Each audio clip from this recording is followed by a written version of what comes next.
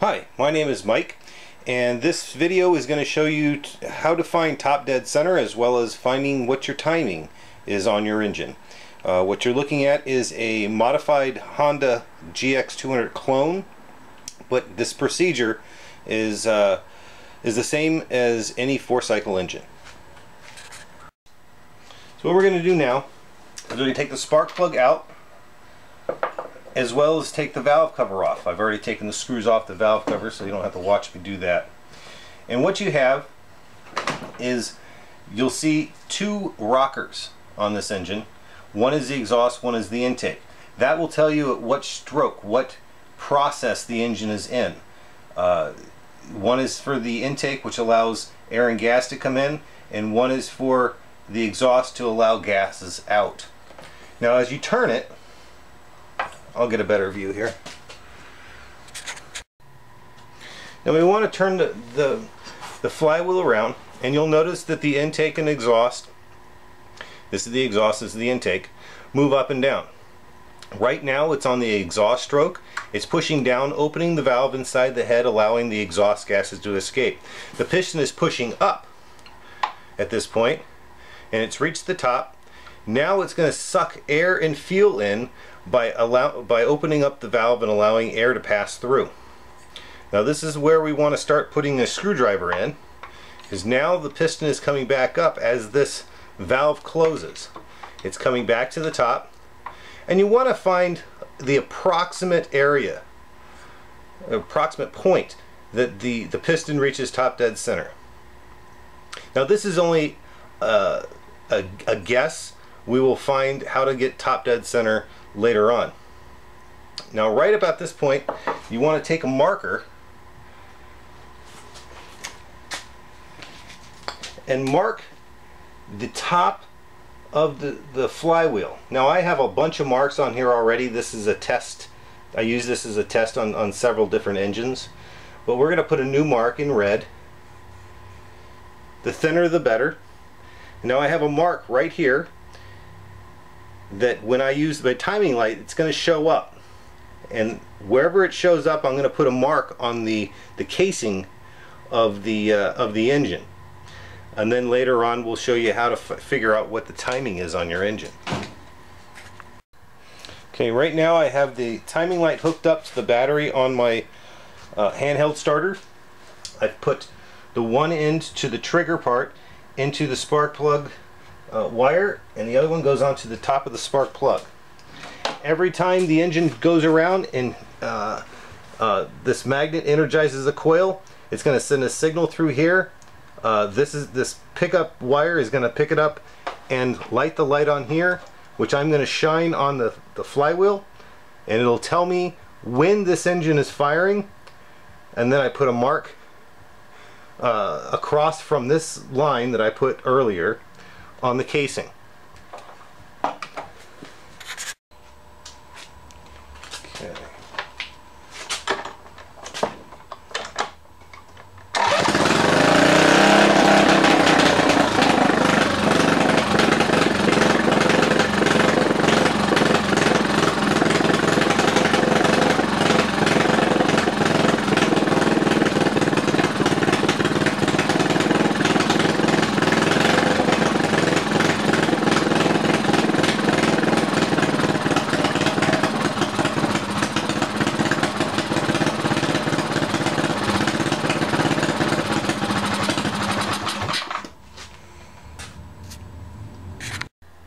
Okay, now that we have a mark on the flywheel and the casing that we can line up later, we're going to take the valve cover back off and the spark plug out, and we are again going to try and find a rough approximation of where top dead center is at. Right now it's on the intake stroke. I'm going to go all the way around so I can explain each stroke to you. Right now the piston is going down and it is sucking air and fuel into the cylinder. It is coming back up at this point. The rocker arm is back up in its closed position. Well, the valve is in its closed position. The rocker is all the way back up, so it's on its compression stroke. Now this is where we'd actually want to be, but I'm going to go through it all. And now it's going back down because the fuel has ignited, pushing the piston back down. And now the piston is coming back up, forcing the exhaust gases through the open valve. You can tell because the rocker is pushed down, the valve is open. And the exhaust gases are coming out the header. Now it's going back in the intake stroke, it's sucking air and fuel back in. And this is when we want to put the screwdriver in to find a rough approximation of top dead center, and right there the screwdriver is going back down, up, back down. Now we want to put it down on the hole about a 1/2 inch. And we want to put a stopper in. This is a stopper. If you've seen my other video on finding top dead center, this is all going to look familiar to you. This is a stopper. Suppliers sell some things like this. They're not too bad as far as expense wise, but this is made from hardware stuff. It cost me about $2. Some people use an old spark plug. They just break off the porcelain and drill it out basically, and then they can put a piece of all thread in there so it's adjustable. Wrong one. Now we're going to put the stop in, and what the stop's going to do is the piston's going to come up and it's going to hit the stopper. I don't know if you can hear it. Let's see if I can get it. Now the piston is coming up and it's hitting the bottom of this stopper. Now what we want to do now is put the degree wheel on. Okay, now that we have our piston bottomed out on the piston stop, we're going to grab our degree wheel. This degree wheel, excuse me, goes from 0 to 90 back to 0. There's some that go from 0 to 180 and 0 to 360. I got this one from ARC as a free download. Just printed out the piece of paper, cut it out, and glued it to a piece of cardboard. You can buy them. They can go up to $60, $70 for a degree wheel. The benefits of a fiberglass or a plastic one is they don't tend to warp as much as the paper one, but for my application it's just fine. So we're going to put the degree wheel on, and since the piston is touching the stop, make sure that it is, you want to set the degree wheel to 0 degrees. Hopefully this is going to eliminate some of the confusion when we do the math in a few minutes. Alright, it's at 0 degrees. Now you want to turn the crank the opposite direction until it bottoms out again, and there it is, it's bottomed out. You want to take a reading, and this is 62. Since we started at 0 and we're at 62, we're going to take that number 62 and divide it by 2, which is 31. So since it is bottomed out, make sure that it doesn't kick back on you. It's bottomed out. We're going to change this to 31. Remember, we started at 0, we ended at 62, so we're trying to find the middle, and that's 31. So we're going to turn this at 31, crank it down. There we go. And this pointer, I want to point out, is just a piece of coat hanger that I ran inside and grabbed off the out of the closet. Unfortunately, it had my wife's shirt on it, which is now laying on the bed. So I got to take care of that before she gets home. So right now we are at 30. Make sure that's right. 31. Now we are going to back the piston off the stop a little bit, remove it, and then we're going to line up the marks that we made earlier with the timing light. Now sometimes it wants to move on you. In this case it's going to stay for me, I hope.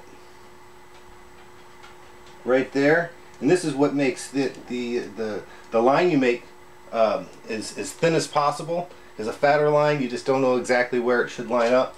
Here it's a fairly thin line, and right there. Then you go back and you read, and this shows 26 degrees, and that is 26 degrees before the piston hits top dead center the spark plug is going to fire. And that is how you set your timing. There's a couple things that I want to point out to you.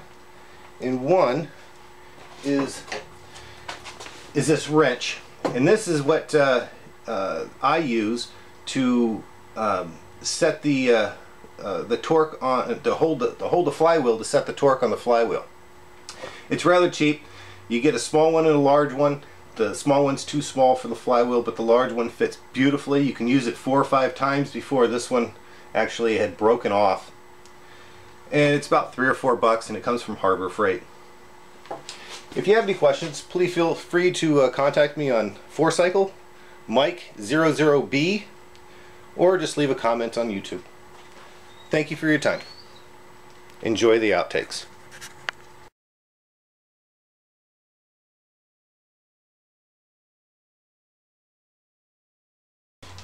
You need to get the marks, and now in order to find timing, you know what?